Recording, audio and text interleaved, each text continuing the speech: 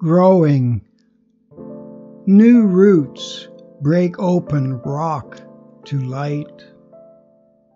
You are studying to become a lawyer. I am an old poet waiting for death. My lust is dying, your desire blooming.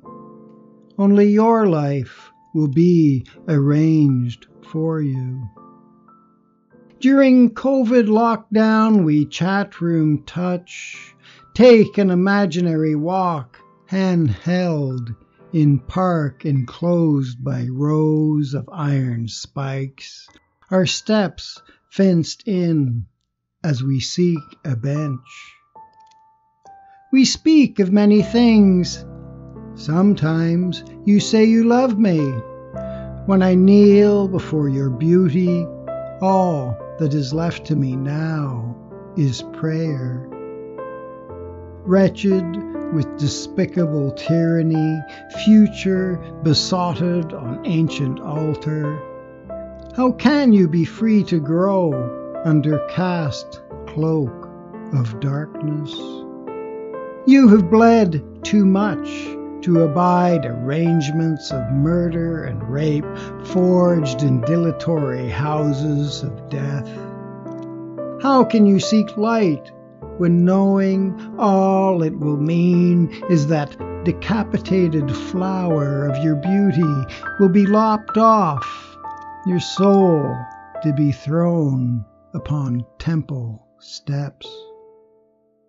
Petals sold and torn in some kind of dowry ritual as Vedic benediction. How can you grow in this darkness? How to be alive when ruled by past?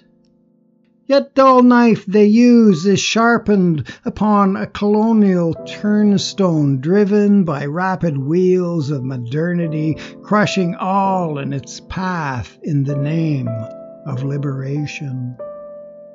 You have bled too much to abide arrangements of murder and rape forged in dilatory houses of death.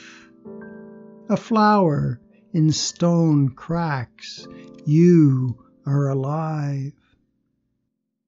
Into those cracks I hear pour my tears, half a world away as if falling from distant clouds where rain is carried convulsive upon monsoon storms.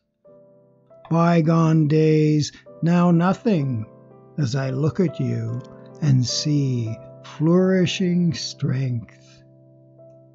Your focus, your resilience, logic and dedication of your love, new roots break open rock to light. Deformity of your times is not you, even if you must twist and turn.